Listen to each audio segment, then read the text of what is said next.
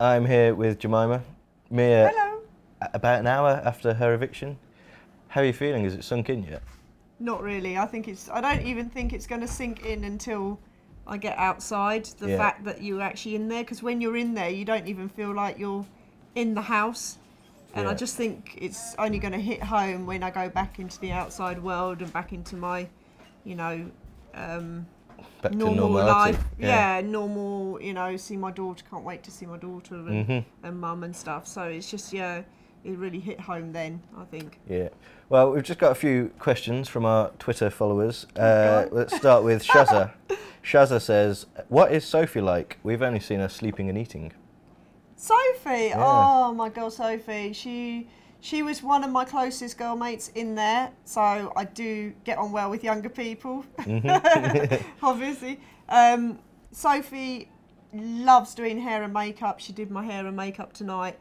She's such a caring, lovely girl. She really is sweet, and I hope she doesn't get perceived or get shown just as someone sleeping and eating, because there's so much more to Sophie. Well, I think the point is that she hasn't been in any of the big arguments so far, or any of the big tasks or anything. But she's got a good old argument on her. You wait and see. As soon as it starts getting, you know, less people, more nominations and everything else, you will see Sophie go off. More of her. She's such a strong character. She's such a great girl. I really like her.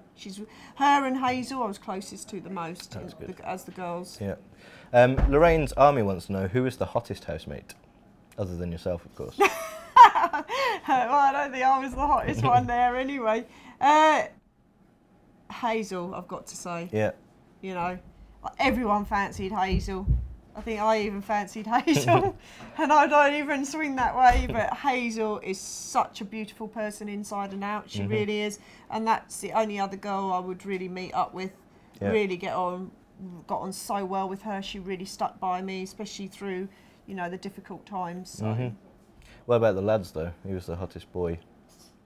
Dan, definitely. Dan is sexy. Sexy cop. Yeah, no, he is. Even though we had our clashes, I got on so well with Dan. I really did. You know, we had this sort of love-hate relationship, 100%. Yeah. Brandon wants to know, what was the best thing you cooked in the house? Everyone absolutely loved my bread. I've never done bread in my life before, and you know, I was doing all this garlic and parsley bread. Obviously, I've made garlic bread before, but not like that, actually from scratch. And that is one thing that I will be doing. You know, the first thing I'm going to do on Sunday morning is make a loaf of bread, take it round to my mum, and make her a lovely big breakfast. So that is one thing I'll be doing. The twins loved my food. They were so appreciative, and they're really going to miss my cooking. I think I probably was as strong as Jackie, even stronger a cook than Jackie, sort of in the house, really was. You know, and she was, you know, she's run sort of restaurants and stuff before, which I never have done. But I love doing the cooking and experimenting, and I'd wake up at 3 in the morning and think of a new thing to do. I am crashing this interview to say I absolutely adore you, and you look absolutely amazing. And thank you for what you said in my housemate pack as well about me when you went in. Saying I was good at housemate. Yeah, thank you. Sorry, Ian. Get out. Drop yourself out. I love You're you. such a naughty boy. Mwah. Thank you, Ryan. Well done. Thank you, darling. Unbelievable. Right, let's crack on. He's great, isn't he? He really is. You know. I love you, Jemima. You know what? I really take my hat off to you. You've done so well. You took my hat off. I love you. You really have. Just don't take your pants off for me. I'll see you Sunday. Bye, darling. Right, if we done so well. are allowed to continue after being interrupted by X Factor rejects. Show me, he's done so well. Bloody really Ella wants to know, who would you have nominated if it was face to face? Would it have changed? Callum. 100% Callum.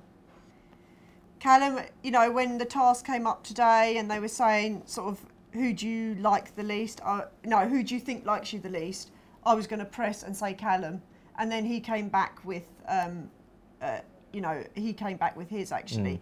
I knew he didn't like me because he always used to, as soon as I started talking about something, I could just say one line, he would jump straight in and sort of be overprotective of whatever I was talking about and not even listen to what I said.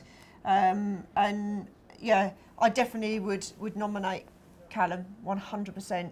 I think he's, you know, he is as probably or even more flirtatious than me. And I think he's just really taking, you know, he's trying to lead Charlie on, you know, not lead Charlie on, but he's taking advantage of Charlie because she's a very, very innocent girl, and he really is taking advantage of her.